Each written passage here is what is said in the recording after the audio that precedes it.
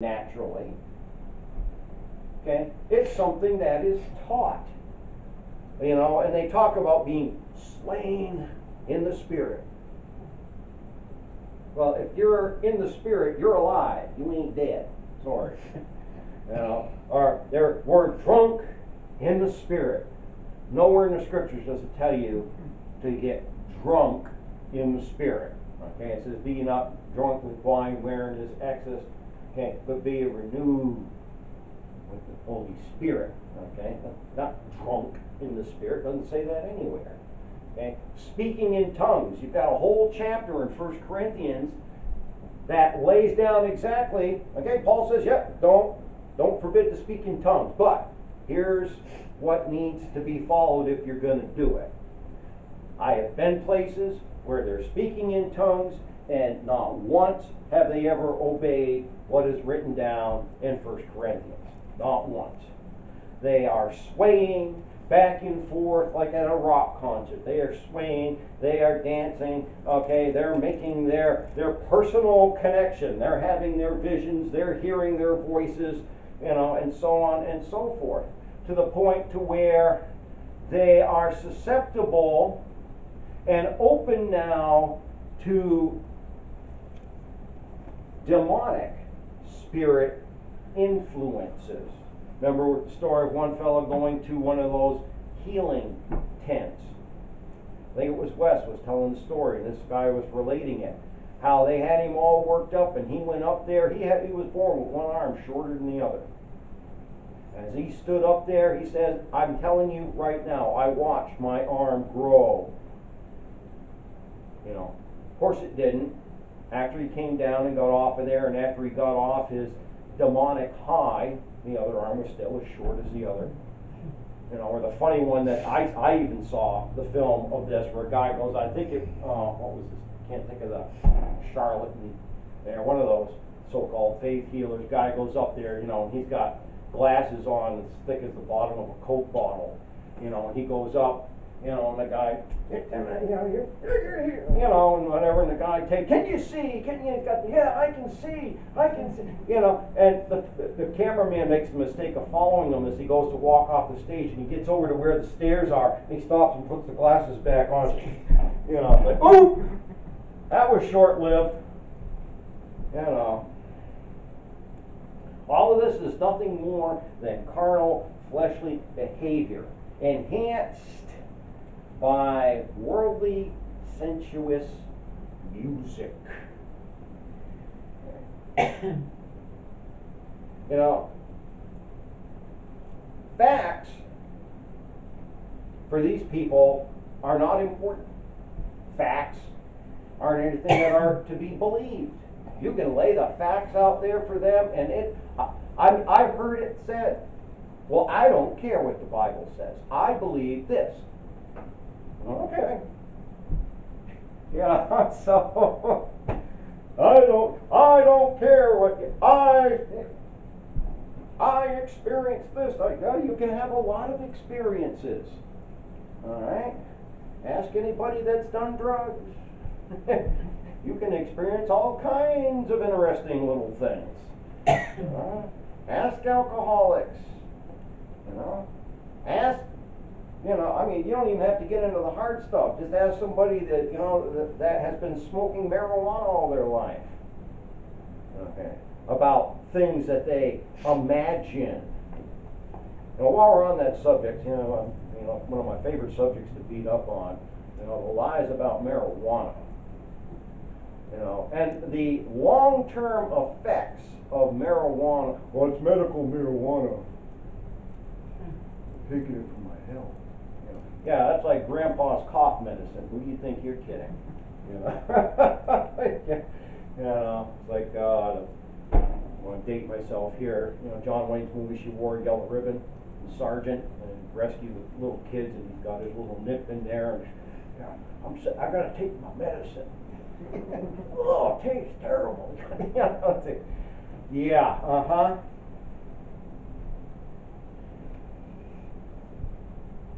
Long-term marijuana use will cause you to lose your appetite, cause you to lose sleep, cause you to lose cognitive function. It will cause you to experience depression. Now, this is all medical fact. So, yeah, who's the medical expert that you're listening to? Okay? The people who used to be selling it on the street corners that now have licenses in shops? Okay? Or some doctor who's had to deal with people who have been taking and using these drugs long term through their life and is trying to help me get their life straightened out. Not to mention the fact that we've always called marijuana, ever since I can remember, the gateway drug, because it always leads to stronger stuff. Because what happens is it doesn't make you feel good and high like it used to, and you need something more. And so you're willing to try something more because you want to keep feeling good. And what happens when you end up being an addict, it's because you're not taking it to feel good anymore. You're taking it to keep from feeling bad. That ought to tell you when you've got the problem. Yeah, but they're not interested in the facts. For example, that drunk as a skunk in the spirit. That's Ephesians 5:8. They misquote it. I heard a guy say that one time. Oh man, we were drunk as a skunk in the spirit. We were laying against the walls, and it's like, yeah, I used to see that stuff on the streets in the city of Chicago as a cop. All drug addicts. Okay, ain't nothing spiritual going on there. It's all about self. It's all about self. Look at me. Come to the show. Okay? It's all about this one-upmanship. A lot of these places, they have people standing at the altar with blankets so that women, when they come down to lay on the floor, somebody got to come up with a blanket and cover them so that they're not exposing themselves and being indecent. What are you laying on the floor for to begin with? Get up! Wear your skirt long enough so that you don't have to worry about that.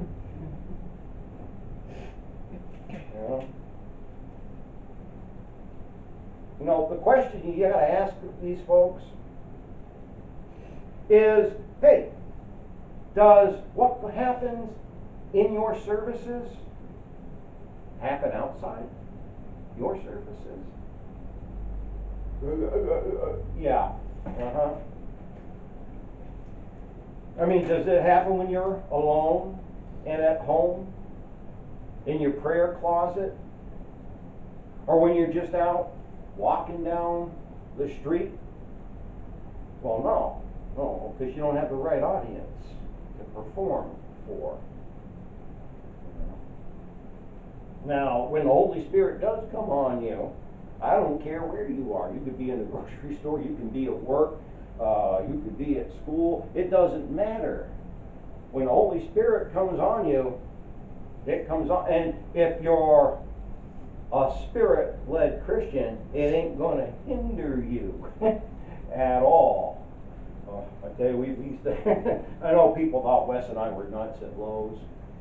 Yeah. Because something would get us and tickle us spiritually, and we'd be yelling and praising there in the middle of the store, shouting scripture back and forth. People look at us like, hey, bunch of crazy, whatevers. Or, praying without ceasing. That's spirit right there. So many Christians I've read stories about, and I've experienced myself, just being in conversation with God all the time. I try to keep myself cognizant and aware of the presence of the Lord with me all the time and talk to Him all the time. He wants our company. He wants our conversation. He wants our relationship with each other. All right, I'll wind it up here. Facts have nothing to do with feelings. Now, facts, as I said before, will build your faith. and may very well result in legitimate feelings. Okay? But facts have nothing to do with feelings. Facts, not emotions, need to be our guide to our Christian behavior. It doesn't matter how I feel about something. I respond based upon the facts of what I know is so. Facts build faith. Okay? Facts build faith. When you take facts and you exercise faith in the facts, and you see the result of your faith being exercised, that's when your feelings, great or small, are Holy Spirit driven. Because you can rejoice in the reality of, good example, and I'll close with this. Little baby August got an update today. They've taken him out of ICU. Now, he's still going to have a heart procedure in the future. But this little boy that we've been praying for weeks now, who has a single chamber heart, I don't know how this kid's alive. God does. Why? Because people exercise faith in facts, that God answers prayer, and that there is nothing too hard for our God. See, this is where you get tickled and get excited. This little baby boy who shouldn't even be alive is laughing, smiling. He's keeping his food down. He's able to take his medicine. And they were able to take him out of the ICU today. And the parents are just beside themselves and thank you for your prayer. God, how are the doctors going to explain this to themselves? Your heart's supposed to have 4 chambers. He shouldn't even be alive. Praise God Almighty. Nothing too hard for our God. Heavenly Father, we thank you, Lord, for your truth. We thank you, Lord, for hard facts that we rest our faith on. And when we exercise that faith in the facts, Lord, then we can find ourselves with emotions, whatever they are, that are legitimate and that are real because they are driven by the Holy Spirit of God. Amen and amen. Father, I pray, carry us safely now on our way as we go to our homes. Continue to bless our night. Give us a safe, quiet, peaceful night, Lord. Let us get the rest and healing we need for our bodies. Again, Lord, we pray for all those here in the church who aren't able to be here, Lord, because of sickness and illness. We pray, Father, for swift and complete healing. We love you. We love you, Father. We love you, Lord Jesus Christ. And we love you, Holy Spirit of God. Bless us, Lord. Continue to guide, encourage, and strengthen us, Lord, as we strive to fulfill your will in this world. And we pray and we ask for it in the name of our Savior, Jesus Christ. Amen.